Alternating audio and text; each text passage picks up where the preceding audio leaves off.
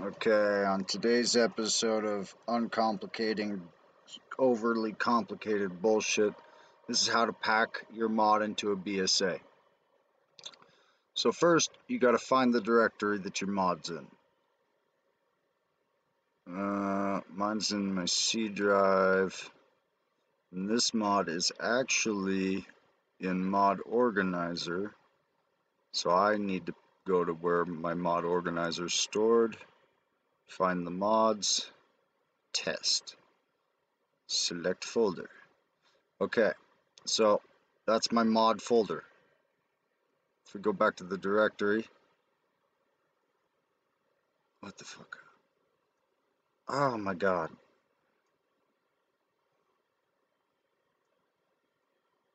I hate computers. C drive 2.0, tools, mod organizer 2, mods. You see all my different mods in here.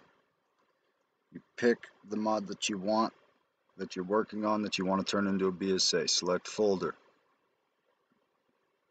Create BSA, delete backups, create the least BSAs possible.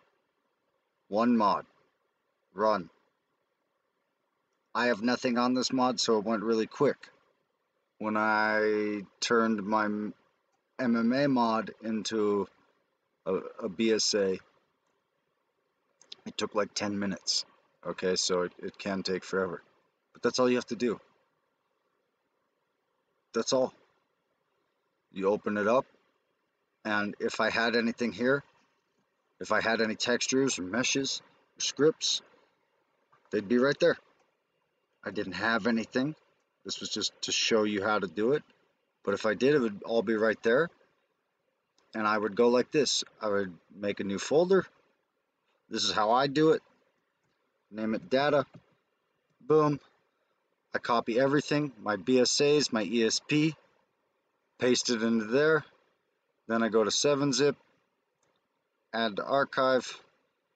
Then I rename it Testy BSA. You're done.